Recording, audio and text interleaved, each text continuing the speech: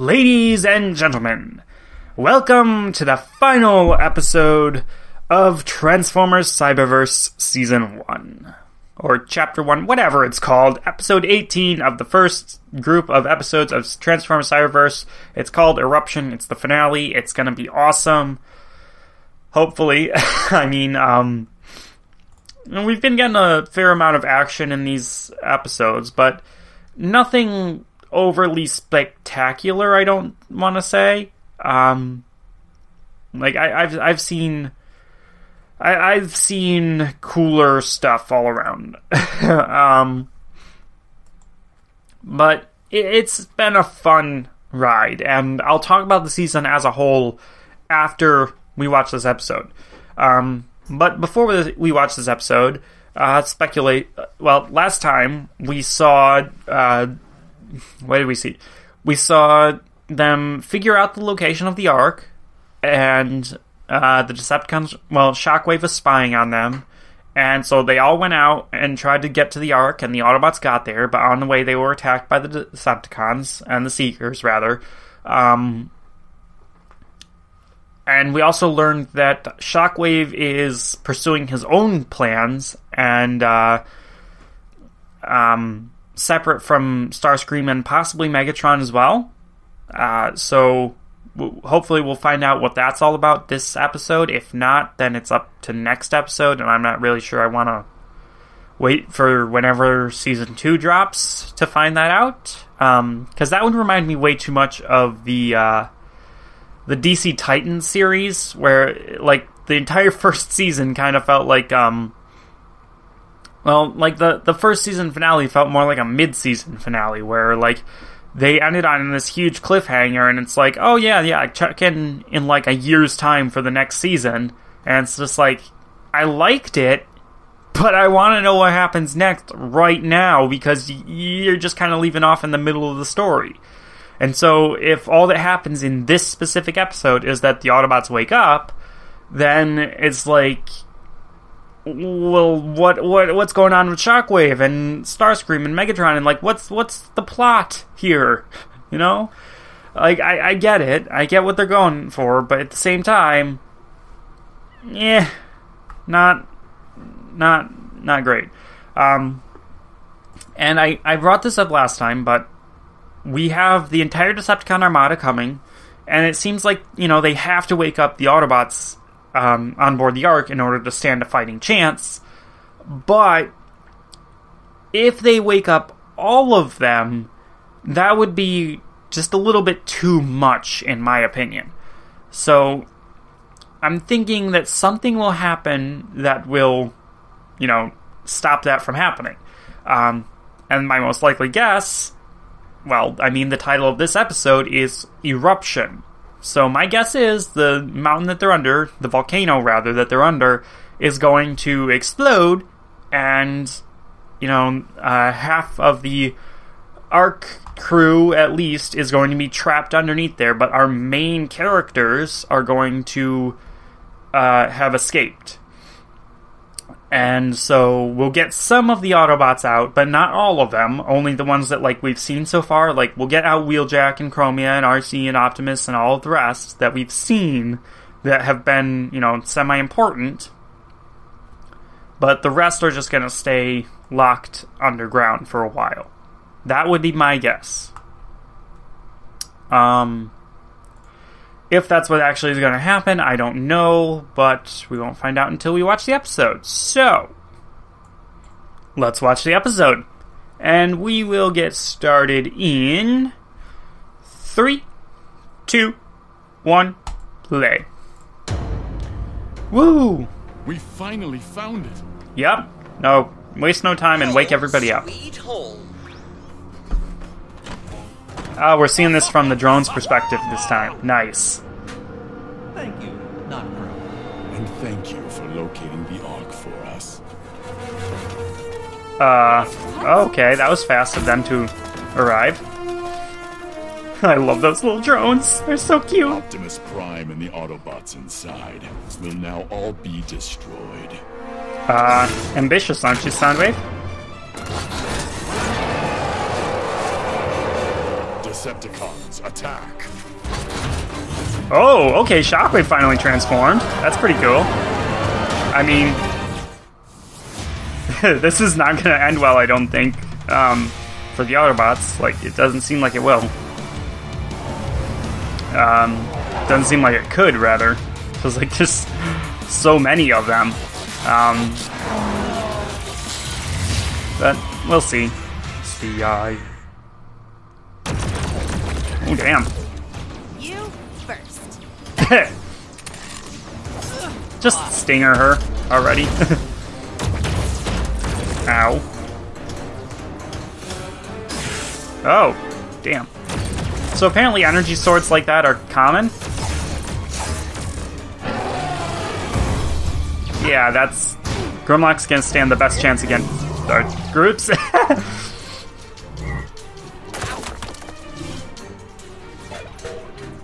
Why won't this open? Come on! Did Daddy change the code? Drone versus drone. I'm not sure which one I want to win. The cute one or the one that's actually on the good guy's side. Oh. Sucks to be you, Acid Storm.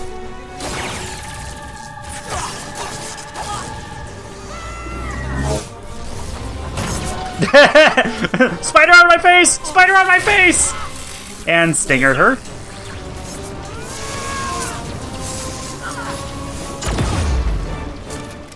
B, get into the arc. Wake up Optimus. Yeah, that's pretty much the only way you're gonna stand a chance at this point.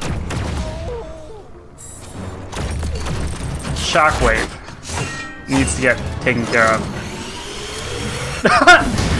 Oh, nice little oh crap moment from him. Seekers, fire. Oh, those are two new ones. They look cool. Nicely done, Grimlock. Shadow Striker, keep them busy. Oh. What's he up to? He's gonna cause the volcano to Where are erupt. you going?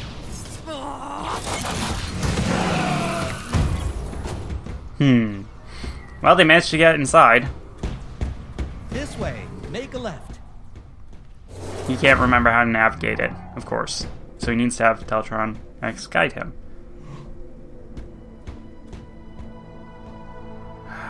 There they all are. Time to wake them up.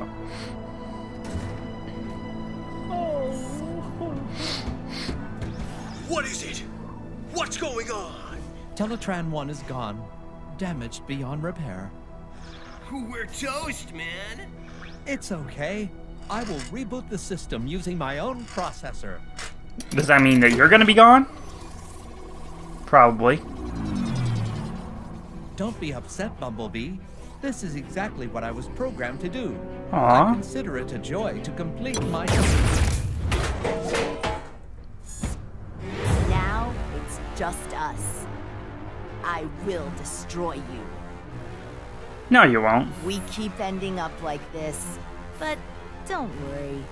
This time, it really is the end. Eh, not yet.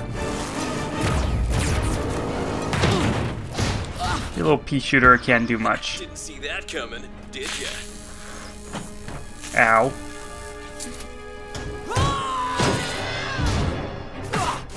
She is... yeah, she's vicious. Grimlock save Bumblebee again! Grimlock, save me!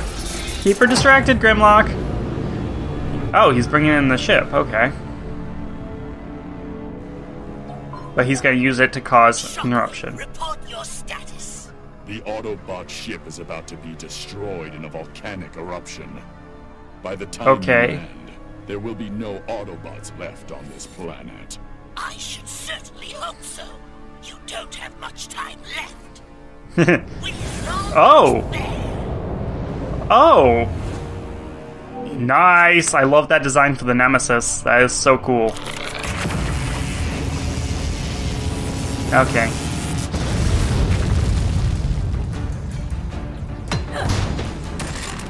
Oh. Seekers, let's finish her.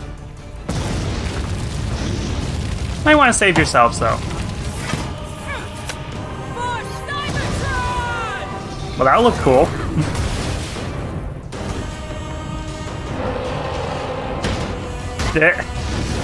Oh dear.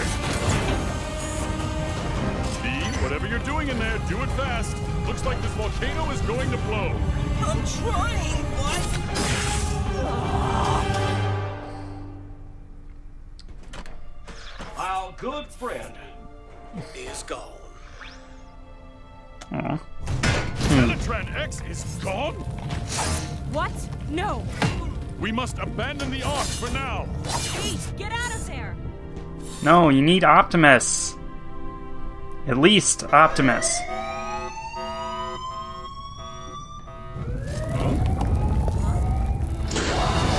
Hey, I'm back! Beltron 1. Okay.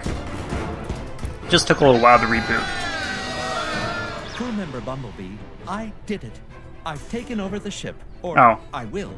I've never had to control so many subsystems. Oops, there go the lights.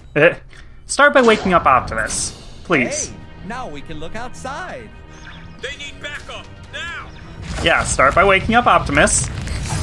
That would make the most sense.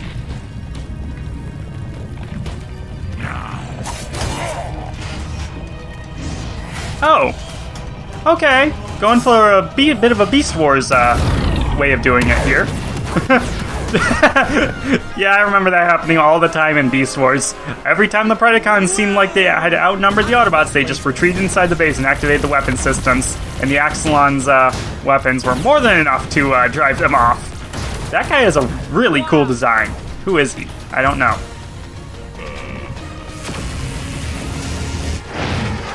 Yeah, get inside at least. Retreat.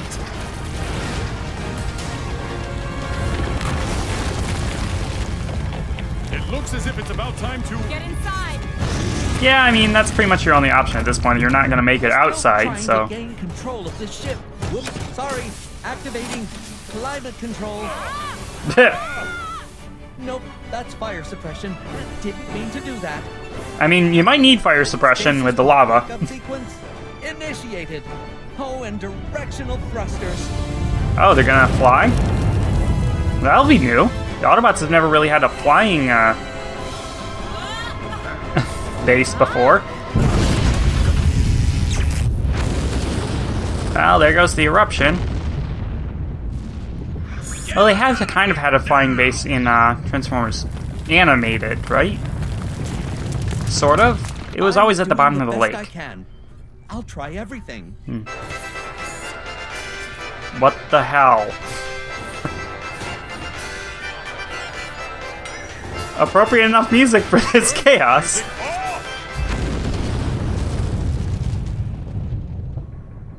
Should be a lot more smoke and whatnot for We're the still here.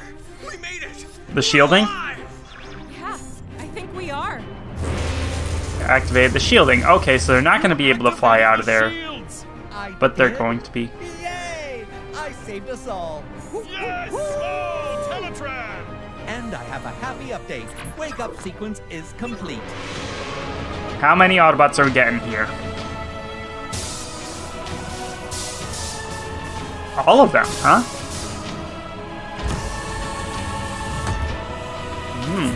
Well, Grimlock, Windblade, Bumblebee. hey. It is so good to see you. And so here we are, my friends. Well, there's Reunited Prowl after millions and of RC. years lost in time and lost in... Welcome back, crew. And sorry about this, but warning! A Decepticon fleet is headed. Yeah, you're kind of screwed. Oh, has he ever put up his battle mask before? I don't know if he has. Okay. Autobots, roll out. Okay, that's a nice note to end on. So yeah, that was fun, I guess. No answers, but whatever. It's bound to happen eventually. We'll get a season 2, and we'll get, hopefully, some answers. So yeah, so Teletron 1 is dead, but Teletron X has taken over, which is kind of interesting. I kind of would have liked it if he'd managed to get the ship flying, and that way the Autobots could have had the flying base warship for a change. Because like that's kind of become a thing that the Decepticons just have going on for the most part in like a lot of different series. Like all too often, the Decepticons are the ones who are mobile and able to, just go anywhere, while the Autobots are just stuck in one place and they have to rely on their vehicle forms or a teleportation device in order to get places. And that limits the heroes, and which is okay and good, but like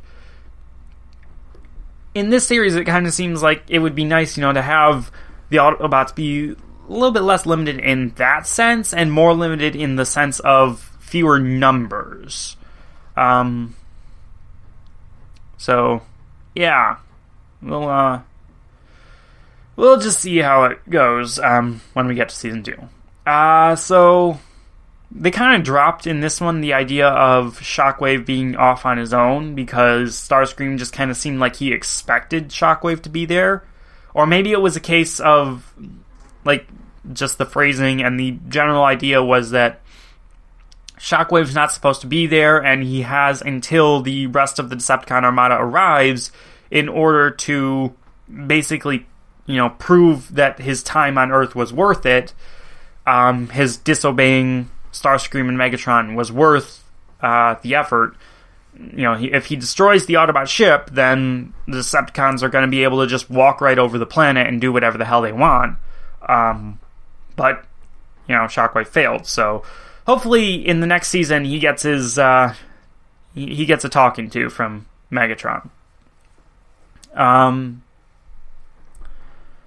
So yeah, I do like that overall. Like, I don't know. Like, I like the fighting in this series to a point. I do love that occasionally the characters show off a bit of ingenuity in terms of how they do things. But just with the sheer number of Decepticons that were there, all of the Seekers plus Shockwave's drones, we just had 3 Autobots and Teletron X. That was not a fight that they should have walked away from. The Autobots should have died there, if we were thinking, like, logically. Plus, on a grander scale, when, like, if you were an outsider looking at the battlefield and the way that things were working out, there were just a lot of moments where it was like, well, why isn't other characters interfering with this character fighting this individual character? Like, why are they able to have one-on-one fights when they should be getting swarmed by enemies? Because there's, like, 12 different Seekers. So it doesn't really work out logically in that sense. And sometimes, sometimes you can work it out that it does. Like it should have been possible for them to work it out that it does. I don't think that they necessarily have the best action choreographer working on this show. And hopefully that is an area that they improve on in Season 2. If they could get someone to come in and just, work out in a sort of 3-dimensional space, like, okay, here is where all of the fight scenes are going down, here's where all the characters are, here's what they're doing at any given moment, and then we just, pick and choose, like, here's the angle that we want, and here's the characters that we want to focus on. That's, like, think of it like the airport fight in Civil War. You have so many characters in that fight, but you can pretty much tell where everybody is and what everybody's doing, and there's never a moment where you feel like, oh, well, this shouldn't be possible because, they should be getting attacked by other characters. No. What's going on is you actually see, what am I trying to say here? Like, whenever you focus in on one pair of characters, in the background you can see the other characters doing things. And there's stuff like that going on all throughout the fight, and it's a great fight. And, similar stuff happens all the time in, like, the Arrowverse shows. Especially, like, one of the best ones, last year's crossover, Crisis on Earth X. In the first episode, they had a fight in a church because it was an interrupted wedding.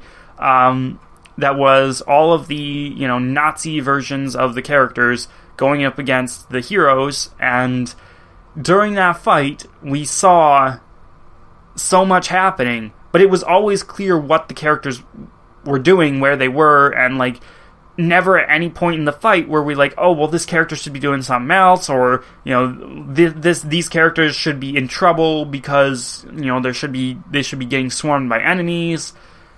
It was a good, well-choreographed fight that worked out quite well, and Cyberverse has just been struggling with that a little bit. I've noticed it in,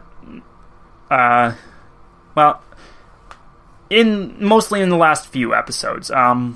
It's really stood out to me, that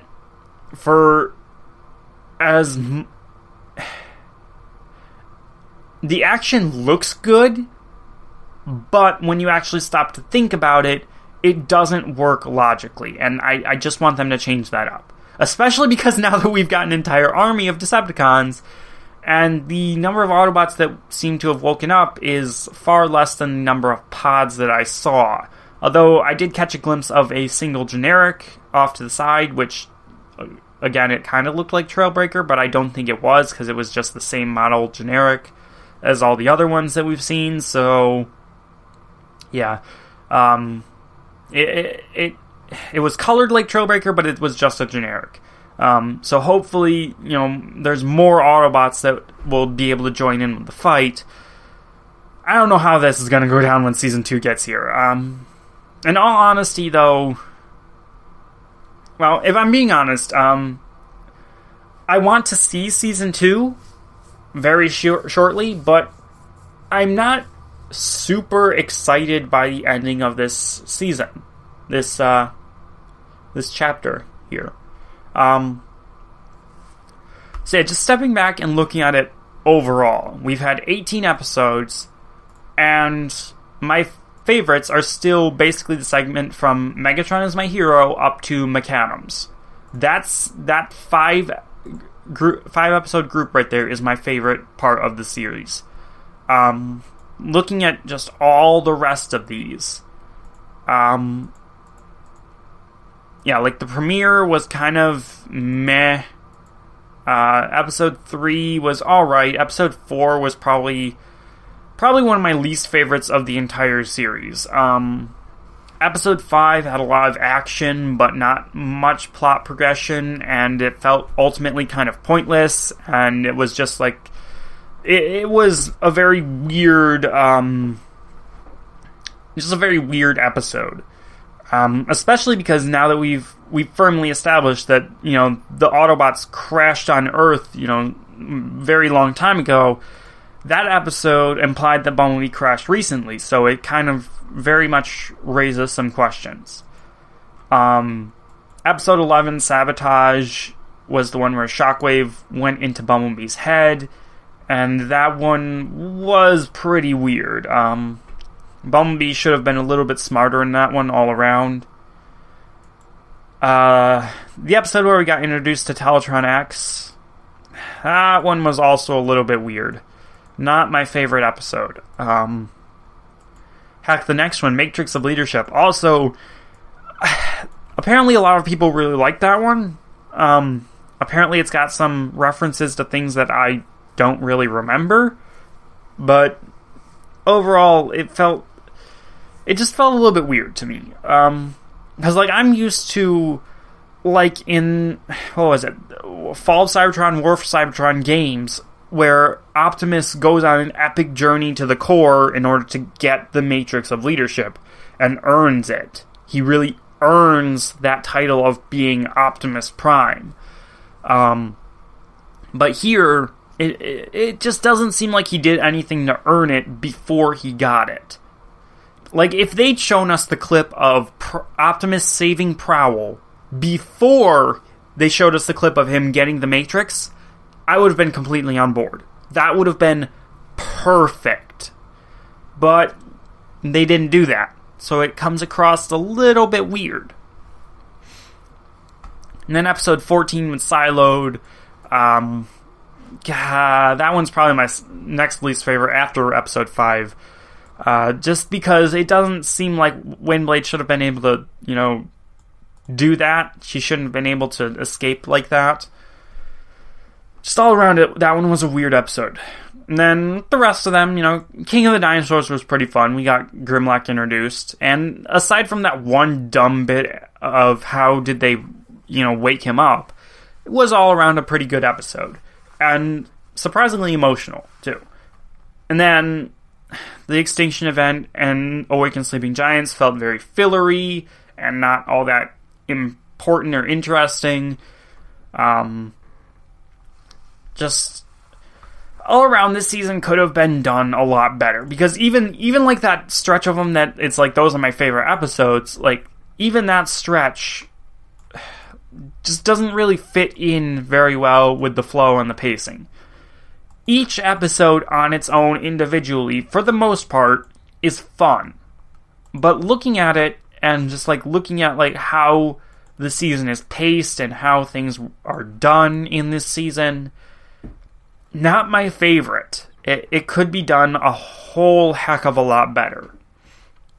And if I were to sit down and, really think about it, I could probably come up with, how I would do it and, like, keep all the same concepts, all the same stuff, but maybe do it just a little bit differently, do it in a way that, makes a little bit more sense. And if I'm honest, just in general, like with episode 4, Journey there, they were fighting those stupid bug things that suck energon. I'll be honest, that one's also probably one of my bottom episodes of the season, simply because bugs versus, sentient robot characters, they should have been able to damage the bugs a lot. Instead of going with a few big bugs, I would have gone with swarms of smaller bugs and show the Autobots actually, stomping them and slicing them, and because they're just bugs. Yeah, they're living creatures, but they're just bugs. Don't try and romanticize them and make it so like, oh, the life of every creature like that, they didn't show any signs of like sapience or anything. So why could the Autobots not like rip them in half, basically? You don't have to go full gore fest with it and show like blood splatter and everything, but just just show Optimus chopping one of the bugs in half with his axe. That's all I was asking for, and they didn't do that. Show Grimlock stomping one of them flat and turning it into goo. That's all I'm asking for. They didn't do it.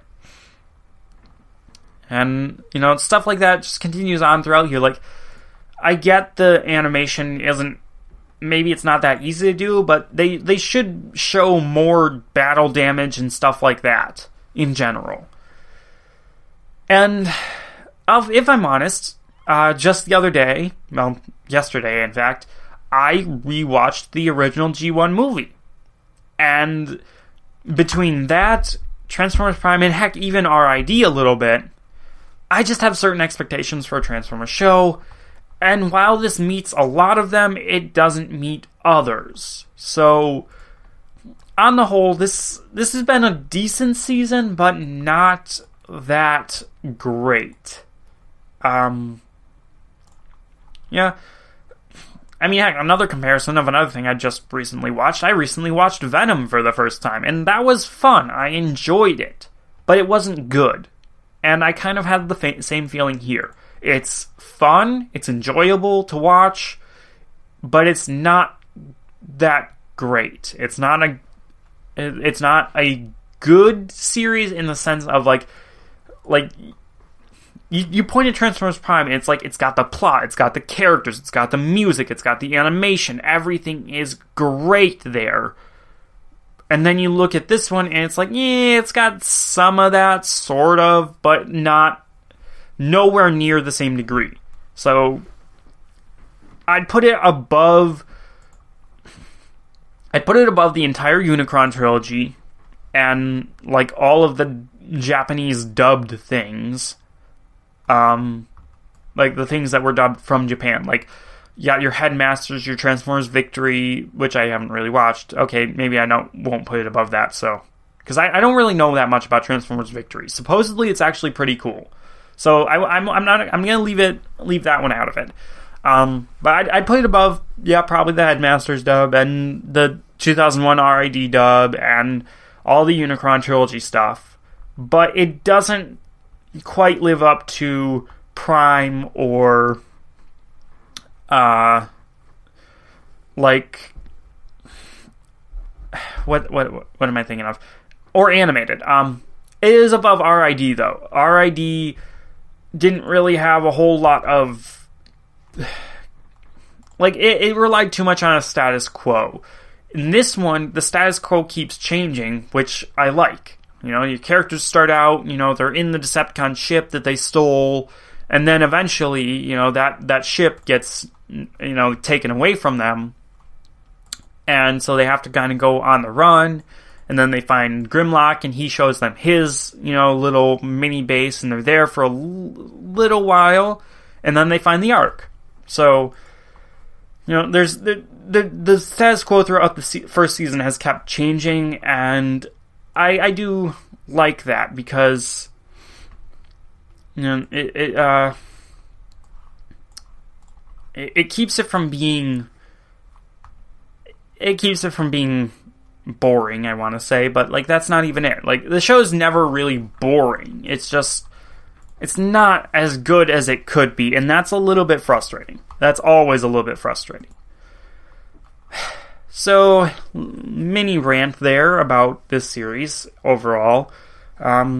This episode, though, Eruption, was fun, was good, probably one of the better ones. And like I said, I do want to watch the next season, but I'm not like excited for it in the same way I am a lot of other things that are eventually going to be coming back.